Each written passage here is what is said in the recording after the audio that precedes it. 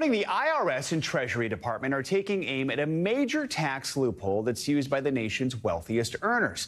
The agencies announced a plan yesterday to close the loophole used by some filers to avoid paying taxes. Officials say the move could generate more than $50 billion in additional tax revenue over the next decade. For more, we're joined by friend of the show, Investopedia editor-in-chief Caleb Silver. Caleb, good morning. So let's start with the loophole. What exactly is it? How is it that some feel it's been exploited? Yeah, it's called basis shifting, but in accounting parlance, related party basis shifting. This is really the practice of transferring assets to affiliated legal entities to secure tax deductions, taking a depreciation on that and paying less taxes. So companies transferring assets maybe to executives or to investors who set up pass-through entities, limited liability companies, and they get them at a cheaper price and pay less taxes on it. Treasury Department says wealthy taxpayers have been avoiding paying taxes on this for a long time, about $90 billion over the last 10 years. They're trying to close that up in addition to other loopholes that they say the wealthy exploit. So what happens next? What does it take to actually close a tax loophole? Yeah, this is a proposal by the IRS and the Treasury Department. It gets voted on by the commissioners.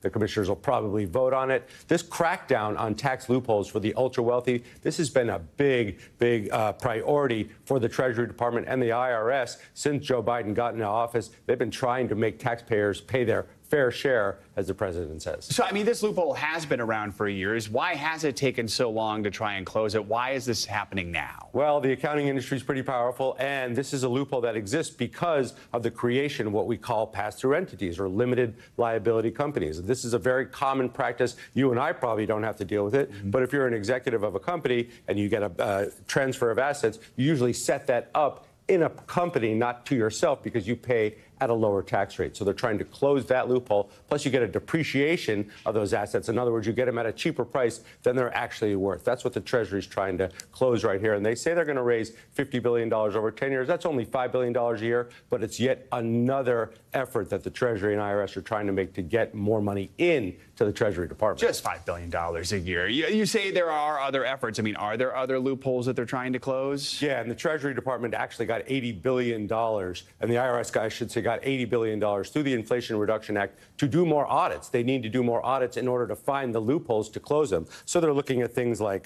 deductions for private jets. They're looking at other private back taxes that you might get, millionaires not paying taxes for income they earned over the past few years. These are the types of things they're trying to close. It's not going to affect most people, but the ultra-wealthy, the 1%, have very creative ways of avoiding taxes and then getting assets at a lower rate. This is what they're trying to close up now to try to raise more money. It's going to be a battle, though. And some of us would say it might sound like a good idea, but this is controversial, right? Yeah, it's controversial because millionaires and billionaires, they use these loopholes in order to transfer money around, and nobody really wants those to end if you're getting that kind of money. So it's a proposal. It'll probably go through. We'll see what happens in the fall, though. All right, Caleb Silver walking us through it. Thank you so much. Thanks for watching. Stay updated about breaking news and top stories on the NBC News app or follow us on social media.